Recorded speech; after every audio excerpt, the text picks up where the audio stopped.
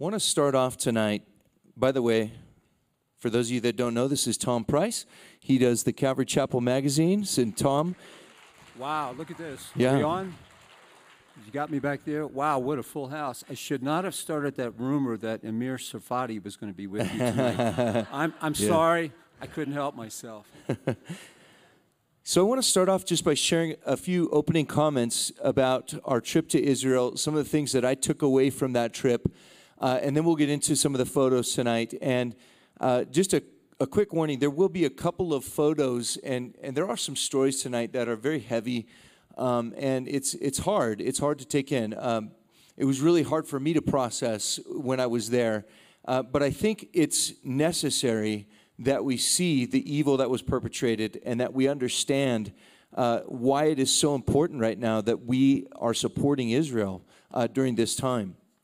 And so I want to start off by saying that one of the things I heard several times while I was in Israel is that what Israel is facing is actually a war of religion. And it's not just a simple war. It's a war of religion in which Islam is looking to wipe Judaism off the map. And anybody that tells you that Islam is a peaceful religion, you know, I have a bridge to sell you in New Jersey that I would really like to sell you, because it's a pack of lies. Islam is not a peaceful religion. They will tell you, many of them will tell you, well, it's just the extremists, it's the extremists. But if you actually read the Quran and you study the Quran, as you will hear in testimony tonight from a young man from Iran that I captured on my phone, giving a short bit of his testimony, he will tell you that the teachings of Islam do not lead to peace. And that's the dangerous thing about it. And so when we see, you know, Islam on the rise in our own country, we see Islam, you know, ascending into the ranks of the politicians, we need to be interceding against that, because it's dangerous. It's an ideology that will eventually look to wipe out all other religions. And that's what's happening over in Israel. They're seeing the actual face of Islam in Israel. And so we need to understand that. And it's very important for us to understand, too, that our theology matters. You know, what you believe about God and the source of where you get those beliefs, all of that is so incredibly important, because it leads to what we see happening today in Israel. And so Islam here's the second thing that I took away from my trip there, is that Islam is really playing a long game. They're playing a long game. They have they have the surface, what's going on publicly, what is open to the public eye, but then there's below the surface. And actually, the tunnel system in Gaza is a perfect example of this.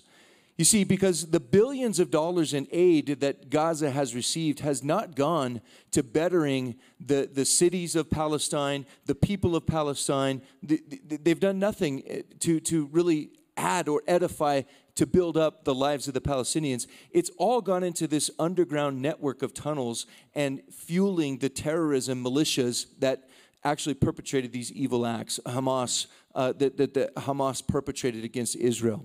And so it's a picture of, on the surface, you know, you have Qatar, who's pouring $4.7 billion annually into pushing Islam in the Western culture.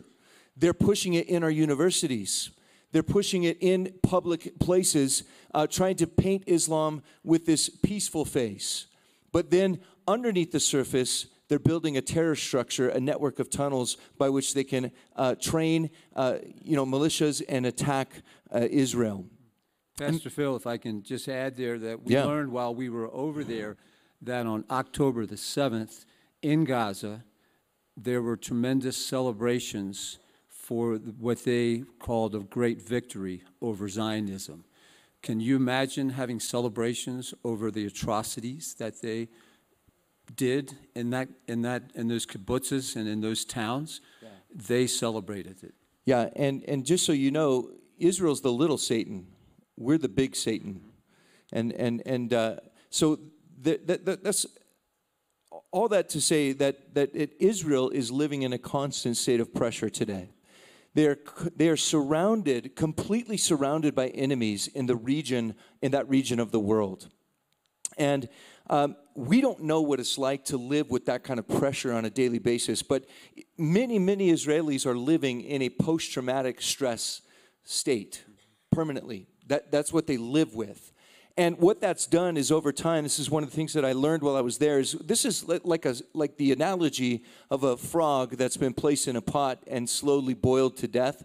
You slowly turn up the heat, and the frog doesn't know that he needs to get out of that water. Well, the same thing has happened with the Israeli people in the constant state of pressure that they're under, the constant state of attacks. Since 2001, it was in 2001 that the very first rocket was fired from the Gaza Strip into Sderot in southern Israel.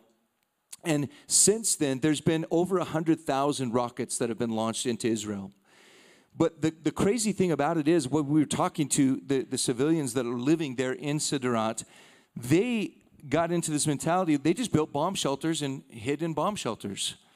But this time, now they're waking up to the fact that they can't continue to live like that. That they can no longer live like they should be making the Palestinian people build bomb shelters, not the other way around. Why are the Israelis living like this, where every time there's a siren, they go running for the shelters? That's no way to live. And what that's done is it's created a high amount of post-traumatic stress amongst the population there. And they're actually, this is one of the other themes that came out. And this will be my second to last thing I want to say before we jump into the pictures and the slideshow.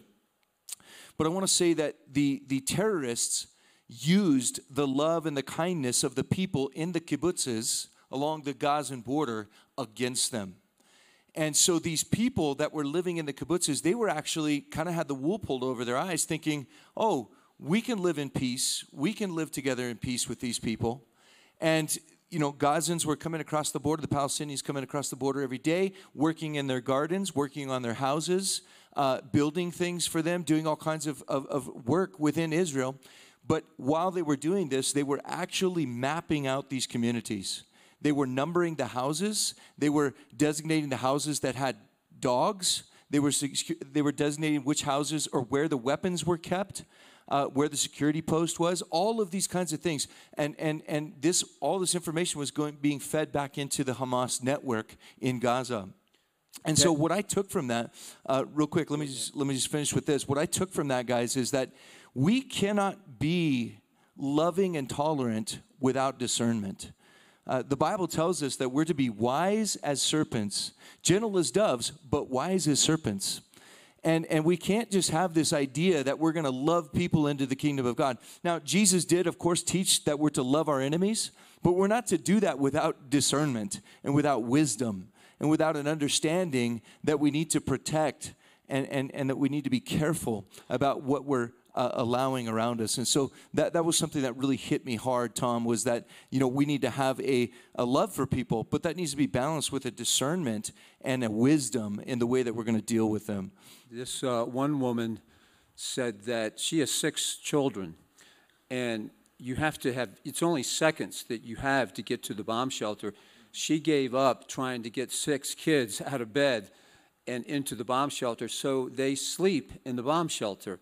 And, of course, there's no air conditioning in there, and Israel's a hot place, you know. And can you imagine being forced? And it's just like if someone was up at Truckee launching rockets at us every day. Would we just go like, oh, well, let's just run to our bomb shelter? No, it's like they just feel like they've given everything. And like Pastor Phil said, they mapped out and used their kindness against them. Matter of fact, that kibbutz was considered what they called peacenik. They wanted to prove to the world that they could truly live in a 2-state solution. They could live side by side. But on October 7th, they were proved dramatically wrong, and they will never, ever be the same again. Yeah, that 2-state solution thing that's old. It's not going to work. The last thing I want to say before we start our slideshow is this, that I was warned on several occasions by different Israelis that they were overtaken, they were taken by surprise by this attack. Even though they had intelligence that this was coming together, they were so oblivious to the fact that they could actually pull this off. And so they thought, no, that will never happen. It was on their list of possibilities, but it was on the list that said, well, it's possible, but not probable at all. And that was how this attack was able to be carried out. And so over and over again, I was told, listen, you need to be warned because this is coming to America. This is coming to America. And so, guys, we need to take that warning seriously, I believe. I believe that we need to take the warning seriously. And so, thankfully here in America, praise God for the freedom that we have to do concealed carry or open carry, thankfully in the state of Nevada, right? I'm thankful for that because, we should be ready to defend ourselves against evil. When evil comes, you can't compromise with it. You can't just try to pacify it.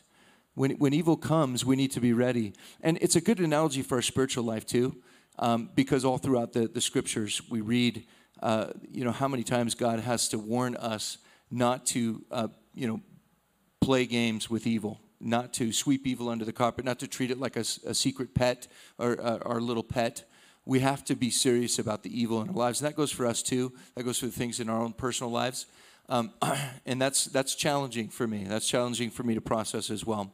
I want to read this scripture to you guys, and then we'll jump into the slides. This is from Deuteronomy chapter 7, when God is communicating to his people Israel that he has chosen them. And he says to them, when the Lord your God brings you into the land which you go to possess, and has cast out many nations before you, the Hittites and the Girgashites and the Amorites and the Canaanites and the Perizzites and the Hivites and the Jebusites, 7 nations greater and mightier than you. And when the Lord your God delivers them over to you, you shall conquer them and utterly destroy them. You shall make no covenant with them, nor show mercy to them. Nor shall you make marriages with them, nor shall you give your daughter to their son, nor take their daughter for your son. For they will turn your sons away from following me to serve other gods. So the anger of the Lord will be aroused against you and destroy you suddenly. But thus you shall deal with them. You shall destroy their altars and break down their sacred pillars, cut down their wooden images, and burn their carved images with fire. And I read these verses because I want to point out that the problems that Israel is struggling and dealing with today are so similar to what they were struggling with as a nation when they first came into the promised land. And God told them, hey, you need to be serious about following my commands and completely taking over this land and completely wiping out your enemy. Because if you don't, this evil is going to come back to bite you. And that's what they're dealing with again today. And in verse 6, though, I want to read this too. This is so good. Deuteronomy 7, verse 6 says, for you are a holy people to the Lord your God. The Lord your God has chosen you to be a people for himself, a special treasure above all the peoples on the face of the earth. The Lord did not set his love on you nor choose you because you were more in number than any other people, for you were the least of all peoples. But because the Lord loves you and because he would keep the oath which he swore to your fathers, the Lord has brought you out with a mighty hand and redeemed you from the house of bondage, from the hand of Pharaoh, king of Egypt.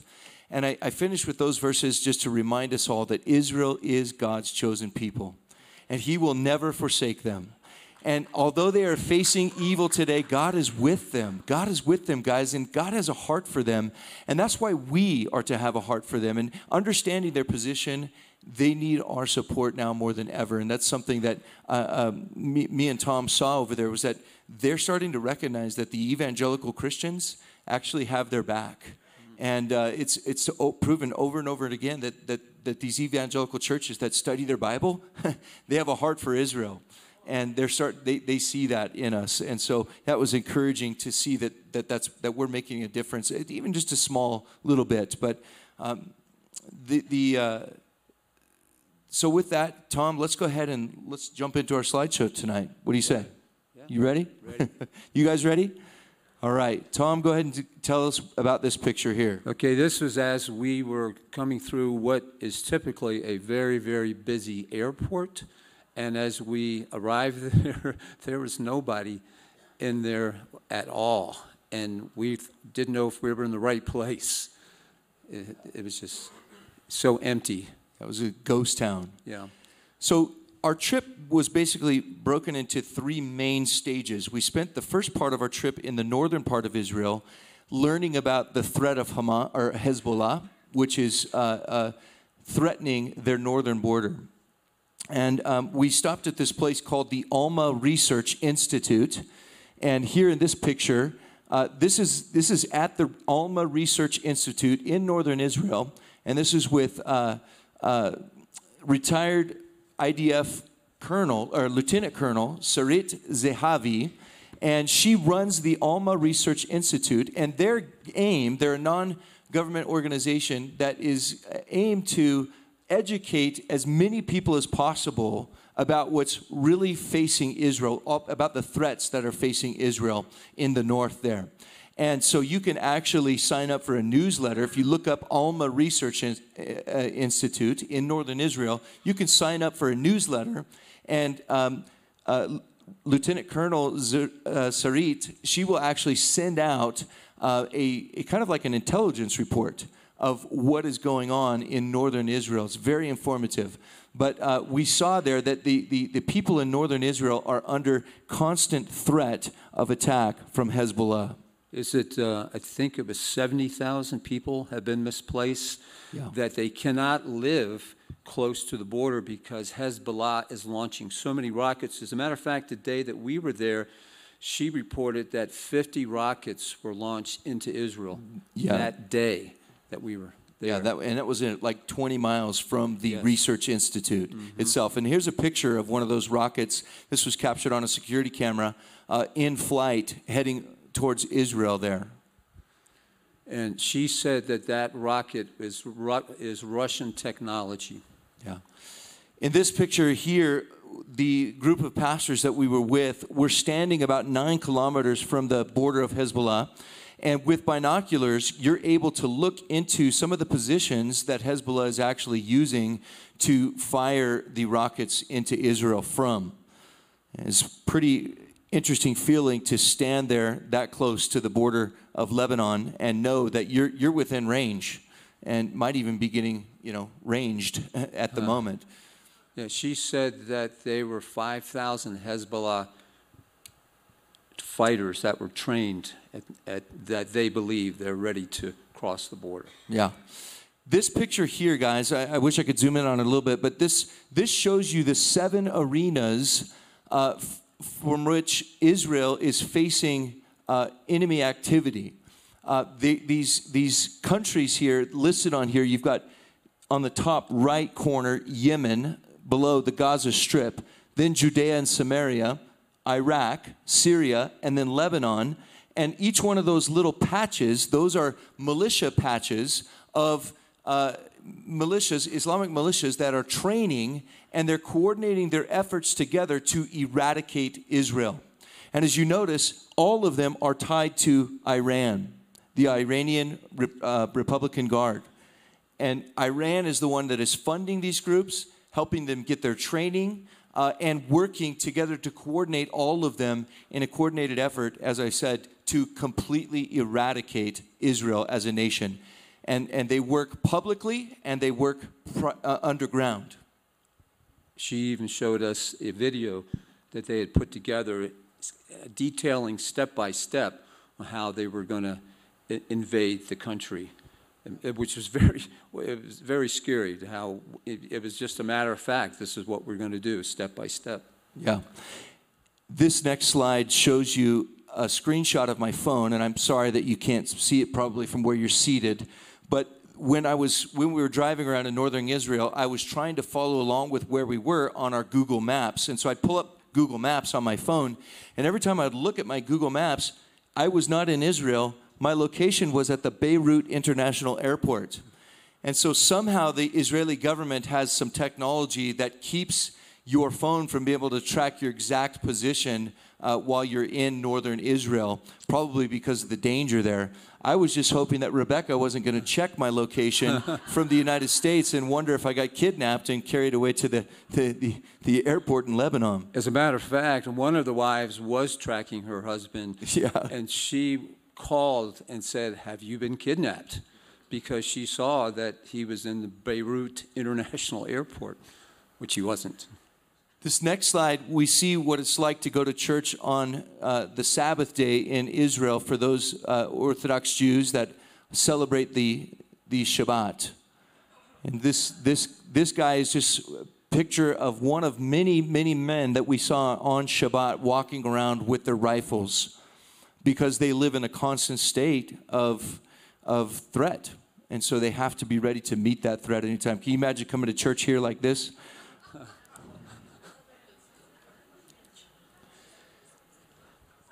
This man here in the center of the photograph, so this is when our team was in Kfar Aza, which is one of the kibbutzes that is right next to the border of Gaza. And this man, Israel, that's his name, he was our tour guide through the kibbutz. He lives in this kibbutz. It's a kibbutz of about 1,000 Israelis. And for those of you that aren't familiar with a kibbutz is basically it's like a socialist or communist commune in a sense, where the people all live in a commune together, and they have businesses that are run in that commune, but the earnings go towards the betterment of the commune, right? And so, they'll have a school for the kids, and they'll also have a centralized building for security where they'll store their rifles. And I'm going to share with you in the next, in a minute here, how that worked against them. Here's your pastor in a way too small bulletproof vest. And that was extra large. It just didn't. I mean, if they shoot me right here, I'm dead, you know. So he was holding his gut just to be sure he didn't get shot there. But they were making us wear these. I felt silly. Yeah, we all felt silly. So, Tom, why don't you share about and this picture? Is Israel. His last name is Lender. He's 66 years old. He said that he was born a decade after the last Holocaust victim was killed in Germany. But this says behind here, these men behind were the heroic members of the Guard who were killed under the siege because they were so outgunned and outnumbered because there were like 70 Hamas fighters there that had invaded, and they first went right to where the armory was, where all the guns were stashed and all the ammunition was, and they had RPGs, they had grenades, the Hamas did. So they only came out of their house fighting with what they had in their house. Matter of fact, the mayor of the kibbutz came out with his gun, and he was mowed down right away. But these people are in a state of mourning, a state of shock, because they have lost their neighbors. And if they weren't killed, then they have many neighbors that are hostages now. And that's a whole other story we'll get into in a second here. Yeah, so a lot of these guys in the picture here were actually killed trying to get to the weapons there. They were just waiting for him in ambush. This picture here, Israel actually took us inside of his house. And Israel's house was a significant point in the battle in this kibbutz that took place in the kibbutz because, as you're going to see in the next pictures, the terrorists used his house to fire down into a particular area of that kibbutz that was set apart for the young people. In these kibbutzes, once you turn 18, you move out of your house and you go to live in a section that is for young people. And so a lot of these guys and girls, boyfriends and girlfriends, were living together in these houses, in a row of houses that was for all the 18 through the early 20s, 20-year-olds in the kibbutz. And they used Israel's house. They stormed into his house, and they used the roof of his house to fire down into that community. And what we're going to show you next is one of the weaknesses of the Israeli kibbutz and their system of defending themselves. You see, they're used to, every time they hear a siren, they run right into their shelters. And so that's what many of them were doing. But the problem with these shelters is that they don't lock. The doors don't lock. And so the only way to actually keep anybody from coming in is you have to, and I'll show you in just a second. I'll show you that in a second. But I want you guys to see. This is the safe house where he held the door for 36 hours. Window covering? The windows was covered with a metal window. Yeah.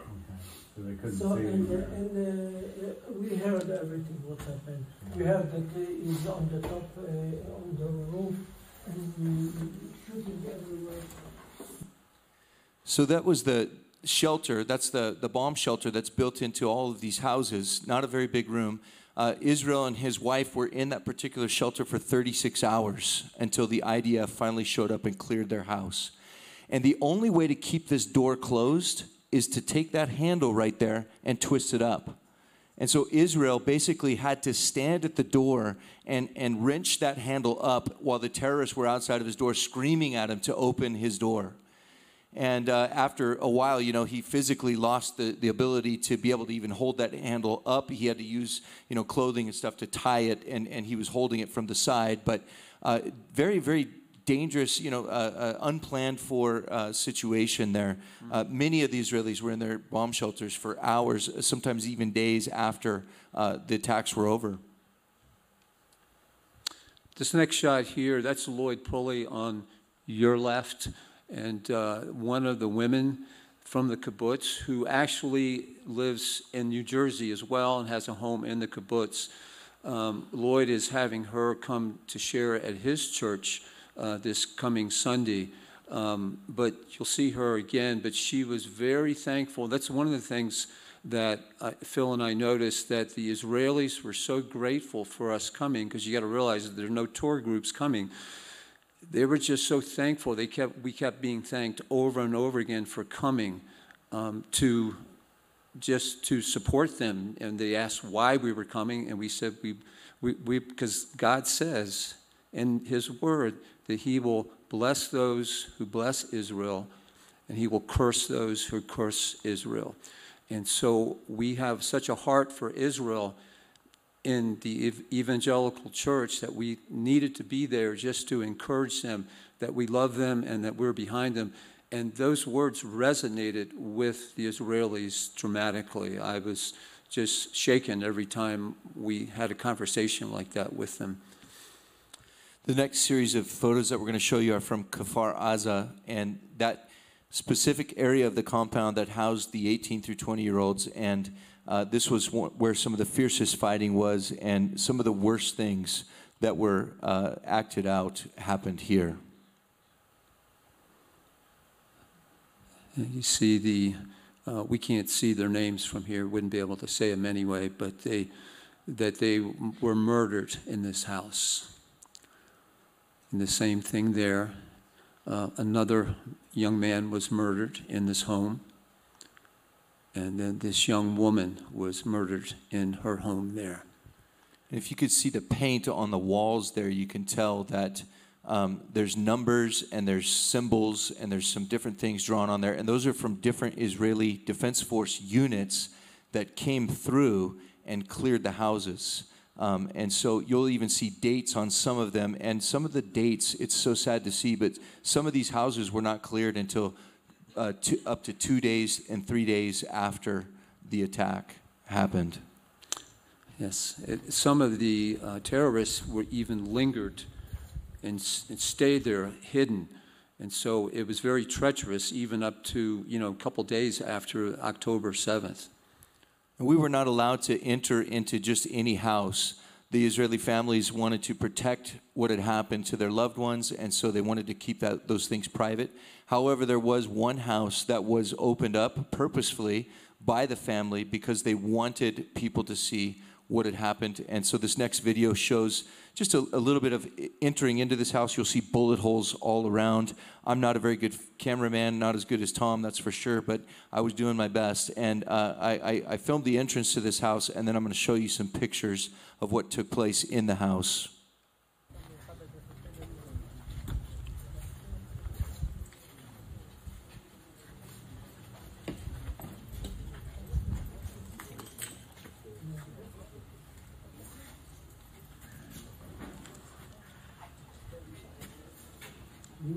I don't know if it's a good thing to say about it. There's no word that can imagine what they did us. Yes, I agree. They're evil. Even the animals. Animals Sure. kill to eat and they rest. Don't do nothing more. They can, they didn't stop. They do.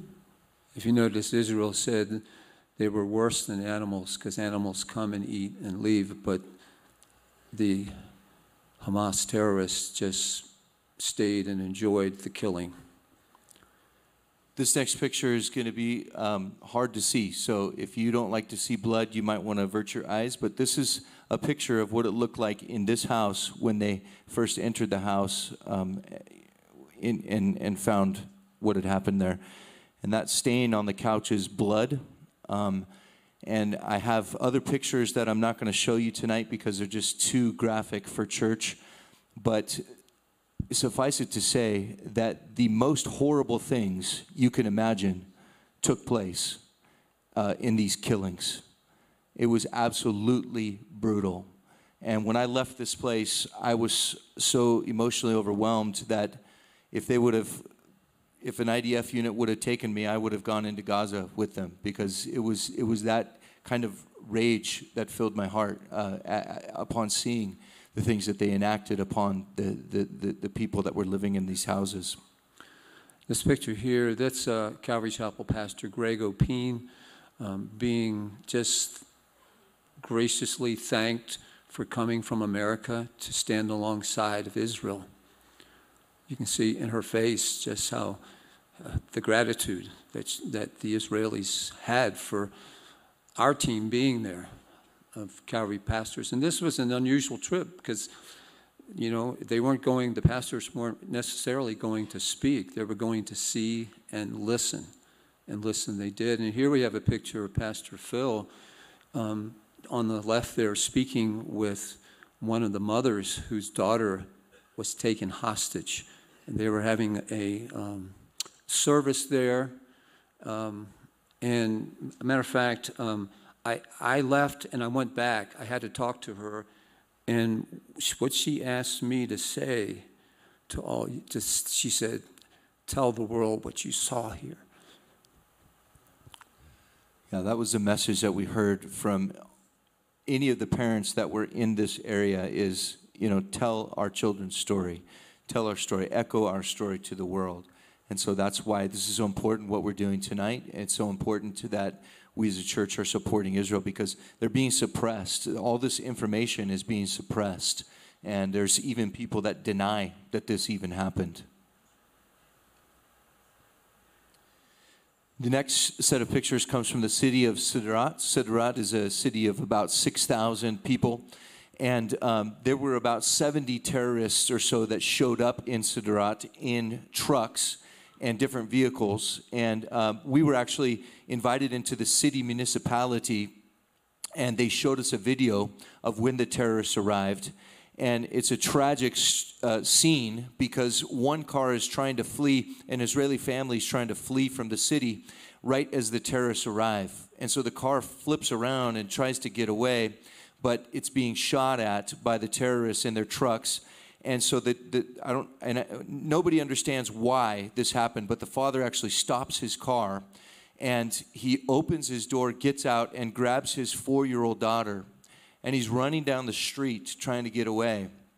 And in the confusion, he's actually running. Unbeknownst to him, he's running towards the terrorists. And we could see it in the video. Yeah. He comes around the corner, and he's right in view of the terrorists. And they open fire on him with his 4-year-old daughter in his hands. And, you know, he falls to the street. Thankfully, the little girl wasn't hit, but she didn't know what to do. And she's running around on the street, you know, basically aimlessly, doesn't know where to go, and ends up running back to the car to her mom. And we heard later, it's actually a heroic story, one of an Arabic policeman living in Sderot actually showed up on the scene, got out of his car, got into the family's car, and he drove them to what he thought was a safe place, which was the police station. Little did he know the police station was actually under attack by terrorists, and so he drove them right to their deaths. The mother was killed, the policeman was killed. The 2 children did survive, thankfully, But it's just a tragic story that happened here in the city of Sderot. This picture is of one of the ambulance stations in Sderot, and this is where one of the, basically a heroic story came out of this one. Tom, you want to share about her? Yeah, both. Well, the lady in the middle didn't get into help till later, but the guy that's on your left there, you know, they were shooting ambulances. They were shooting the drivers. One was shot. So they were getting calls all day, hey, please come pick somebody up. Someone's lying in a pool of blood in front of our house. But the terrorists were just waiting for them to shoot them. So, but heroically, once they could, they were going and grabbing people and throwing. But the trouble is they couldn't take them to the hospital. They were bringing them to the station right there. So they had people piled up there because this is the only place that they could take them for the longest time, because I think the hospital was 45 minutes away, and because these ambulances were not bulletproof, they would get shot up. So it was quite a heroic thing to even get people that were laying in the streets. Yeah, and eventually they were able to get one bulletproof ambulance into the city, and they began to shuttle the victims, the wounded, one at a time, 45 minutes away, where another ambulance would be waiting, and they would take them from there to a hospital. Then that ambulance would come back, the bulletproof ambulance would come back. They did this over and over and over again until they got all of their worst patients out of the station there. So a truly heroic deed that that went on that day from the ambulance station there.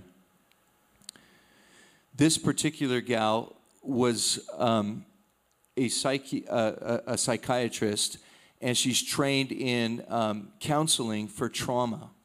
And she was telling us that she has done nothing but meet with victims since October the 7th, and that actually in Israel there's a huge need for counselors right now because there's so many people that are suffering from the traumatic events of what they saw on October the 7th. And you know, the aftermath of that they're overwhelmed right now. But she was actually a joy to speak to, because she was actually really understanding the problem at its root. And she said, you know what, we've done a lot of things wrong. Why are we the ones building bomb shelters and running to the bomb shelters? We need to make the Palestinian people build bomb shelters. And when they shoot at us, we need to shoot 10 times as much back at them. And they need to see what it's like to live under the post-traumatic stress of rocket fire all the time. And so she was actually awake to the truth, you know, and wanting to see changes made. And I want to point out in the background there behind her on that wall, you can see those are actually blood stains from bodies that were stacked against that wall. And I don't have the picture of it. I just didn't want to put it in, but you could see the blood trail running all the way down to the street. And this is right across the street from a police station where the fiercest battle took place in Sderot. And what happened is the terrorists took the policemen by surprise. They went into the station, killed all the policemen inside the police station, and then they set up in there and started shooting people from the police station. And there was such a fierce battle there that took place. There were wounded and dead people laying in the street all around this police station. And finally, what Israel did is they just came in with a huge bulldozer, and they bulldozed the entire police station building down on top of the terrorists that were inside of it, still alive. And that police station is now completely leveled. There's nothing there, and they're going to build a monument here in the city of Sderot. Right now, it's just an empty field. This is a round came through, and you'll see, well, maybe it's not the next picture, but in a little bit picture farther down, Pastor Phil is standing in the room. If he had been standing there when that round came through the building, it would have gone right through him here. But I think the pictures got pushed. Yeah, this is in the city municipality building. This is the office where the treasurer for the city works. And if he would have been sitting at his desk, he would have been dead for sure. But this is just an example of what they live with. These rockets come in. This is actually an anti-tank missile. and it came through the wall, went all the way through the door of his office, went out into the common area of the office area, and exploded the copy machine. So, and you know, thankfully there was no one in that portion of the office at the time. And here we got Pastor Phil and Ken Graves on the right-hand side praying for that one psychiatrist that, as Pastor Phil said, she really had a handle on this whole thing because she's just seen the trauma now with her people, with the Israelis. So they're just trying to encourage her and praying for her, and she, when asked if she would accept prayer, she gladly accepted prayer. So that's how we ended off with her. And then we were at the end of that day, you can see how bright low the sun was there in the background. It's Marcus McClure in the middle. He was the one who organized the trip from Inspired Travel.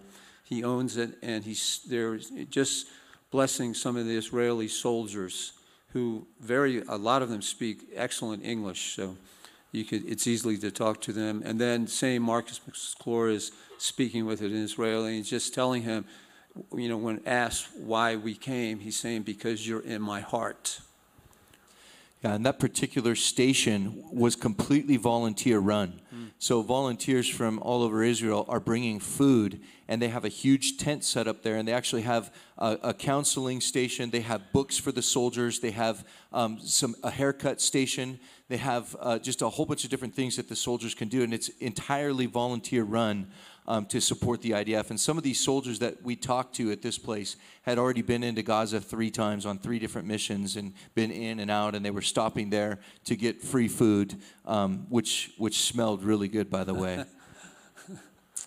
Again, I just wanted to point out that all the buildings in the kibbutzes that had been cleared by the military had these paint markings on them, and any of the buildings that had this red paint on them were an indication that a dead body or body parts had been found in these buildings.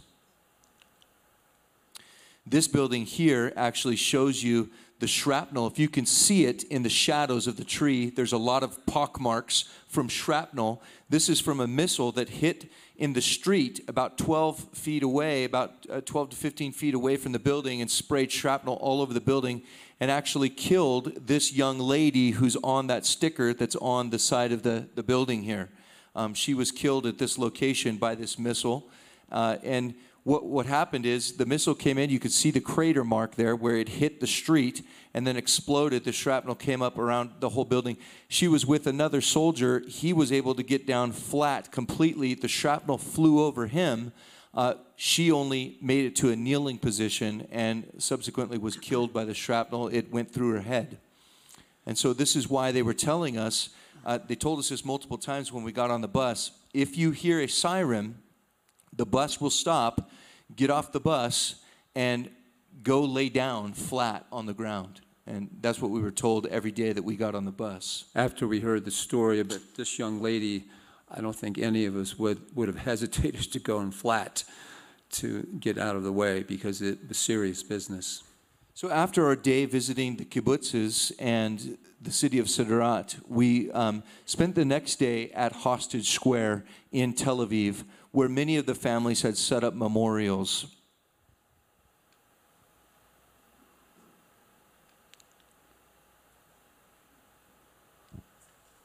Okay, so, yeah, it's not up there. So this is what they've set up for Shabbat. There's a chair for all the hostages, and if someone's released, they'll pull that chair out. But you can notice the baby bottles for the little ones. Hostages were taken from 8 months old all the way up to age 87, 248 of them, and this table was set for all 248 of the hostages. Yeah. And, you know, these posters all are everywhere. Bring them back. And in Israel, you know, as we left America, I said, well, that's terrible, they have hostages. But when you get to Israel, you realize how much a part of their being right now is caught up in these hostages. It's in their hearts. It's just killing them of what they're having to deal with these that are still in enemy hands. So here's just some more, just another group. And this is the one that Phil was talking about, the little baby there. I wouldn't say celebrated, but had his first birthday while in captivity. And so what kind of people would kidnap a baby? It's the piano. So this video is of one of the families of one of the hostages. His name is Alan. He's a piano player, and so his family took his piano and set it up in Hostage Square. And they did that so that anybody who wants can come and play on his piano. And they set a sign up on top of it that says, "You are not alone." And it's a play on his name, Alan, you are not alone. And they have reported that there are world famous piano players that have showed up out of the blue in Hostage Square and sat down on this piano and begun to play. And this actually happened while we were in the square. So.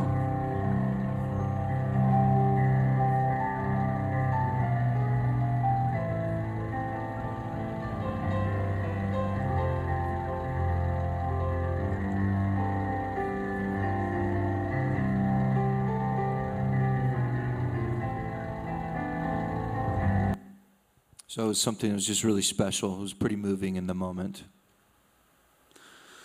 That's Pastor Ed Ray on the left there, and he was trying to share the love of Christ with this Israeli man.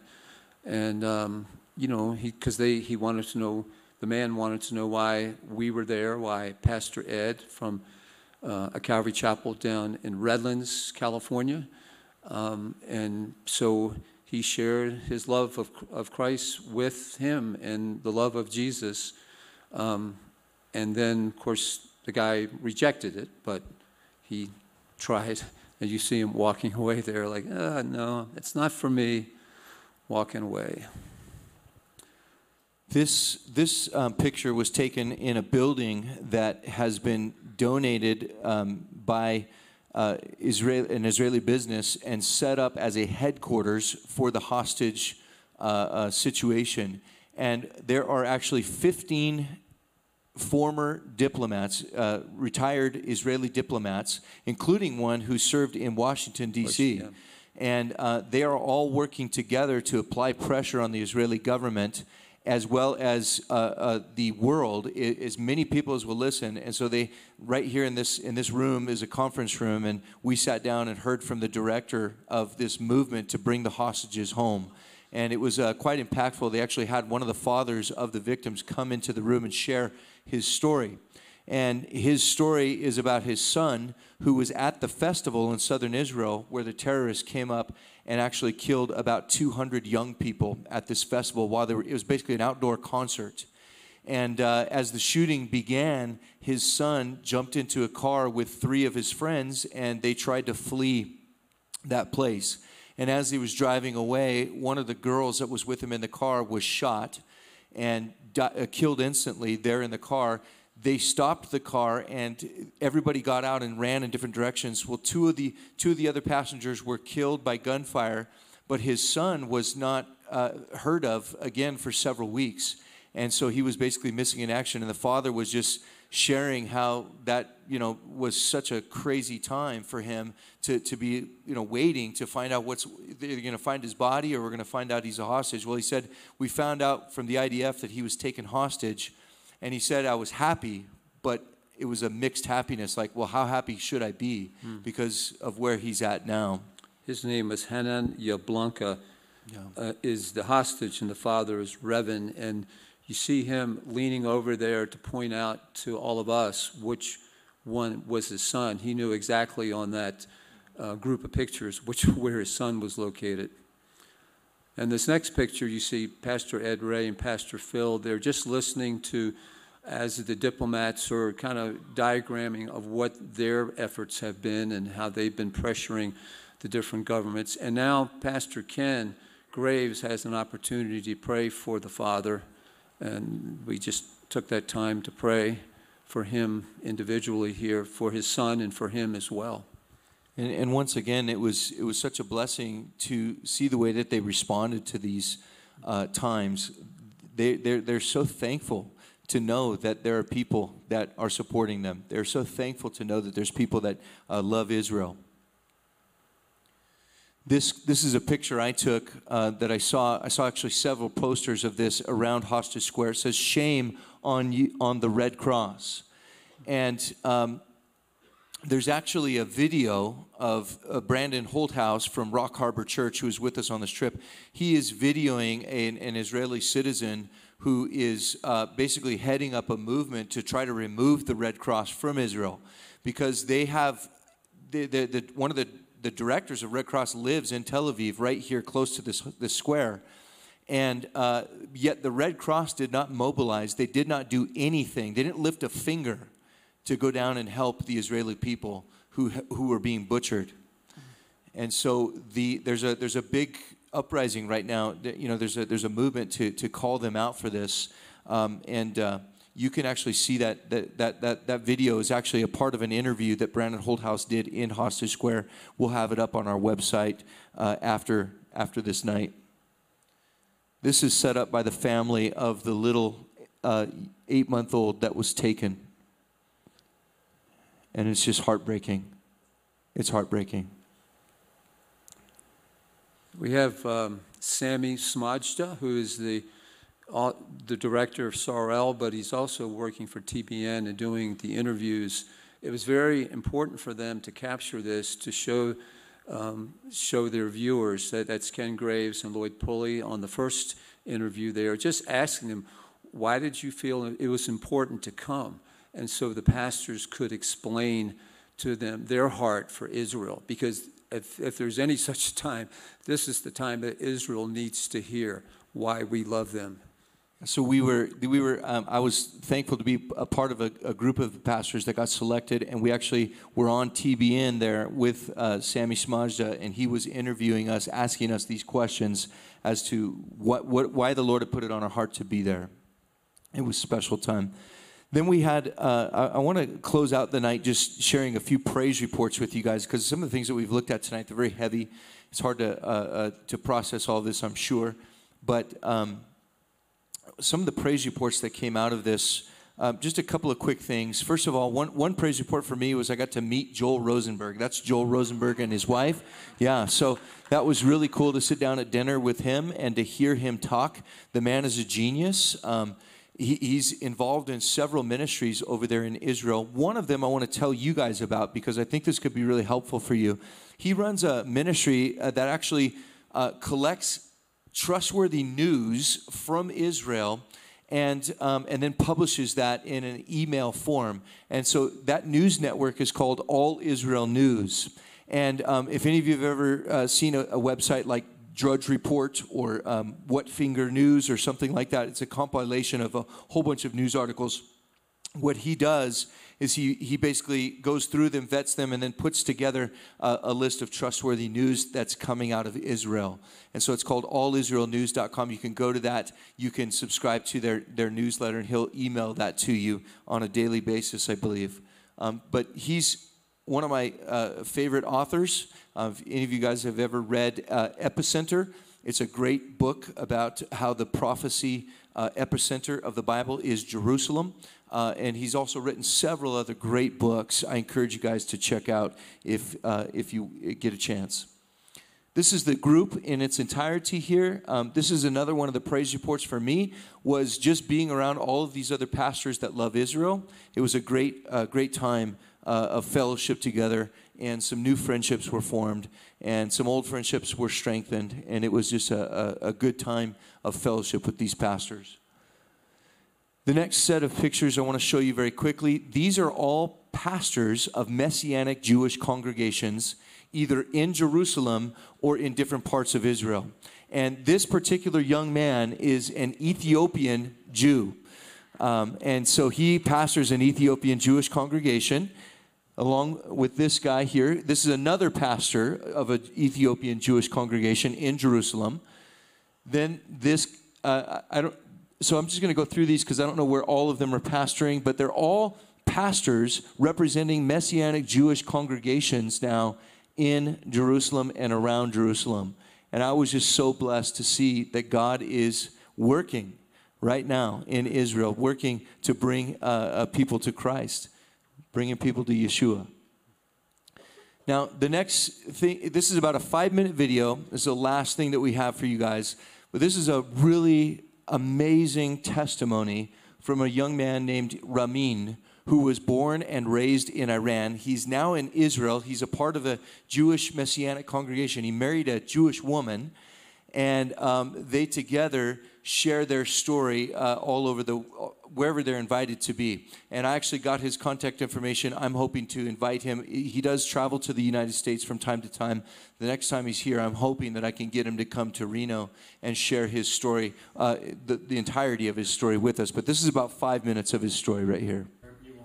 Can we turn that way up, please? We were told that the Jews kill Muslim boys and use their blood to make muscle.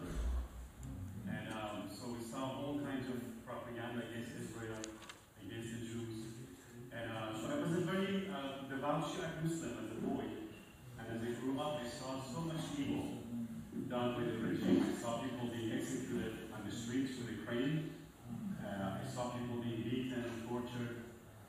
So they told us that these are infidels, these are like evil people, these are spies for Israel, for Zionists, for America. When I was 16 years old, I was arrested and tortured myself for no reason.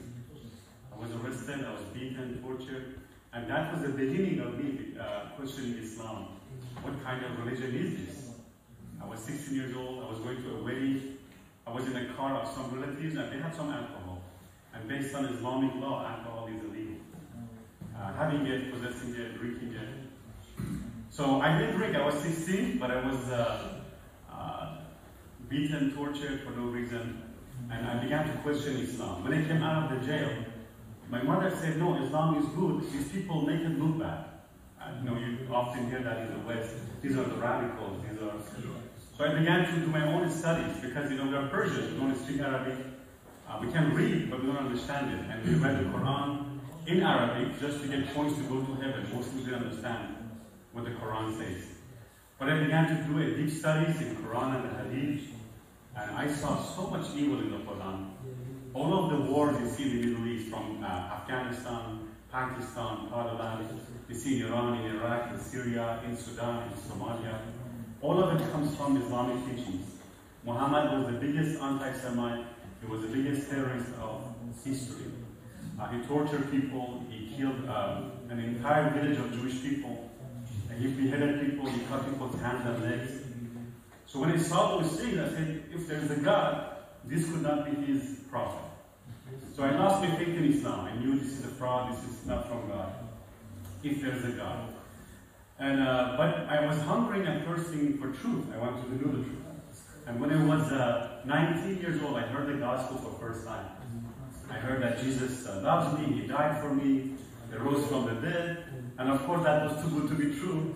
So I said no, I rejected it because when I said no to Islam, because Islam had attached itself to Christianity, to Judaism, somehow it says that, yeah, we believe in Jesus, in Moses, in Noah, in Abraham. So when I heard about Jesus, because I had said no to Islam, I thought this is the same thing. But God kept pursuing me. And when I was, again, a few weeks later, I heard again. By the way, in Iran, it's illegal to have a Bible, to have a church, or to be a Christian. So I heard again that Jesus loves me, and he died for me, and he rose from the dead. I didn't even know he was a Jew. I didn't know he was from Israel. So I heard again and again. And then the third time, I said, okay, Jesus, if this is true, if you are the Son of God, you died for me on the cross, you rose from the dead, I ask you to show me. I want to see, I want to blindly follow another religion again. And the moment I say that, they asked me to show me. A heat went through my hand. A warmth, something warm came into my hand, it went through all my body. I began to shake and cry, and I began to weep. And I felt this love I've never felt before.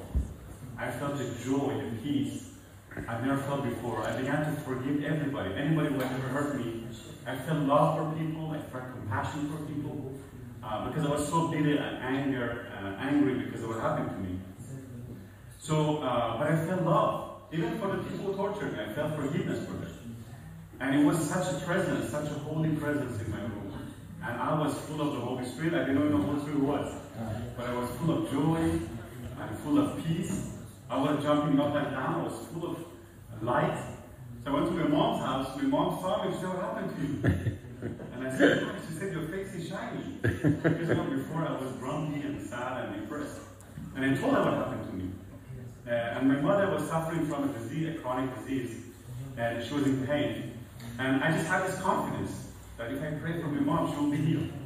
So I prayed for my mother in the name of Yeshua. I said, Jesus, Isa, in Farsi. And my mom got healed. So my mom became my first convert. And then my sisters, my brothers. So there's a big underground movement in Iran. Millions of people becoming believers.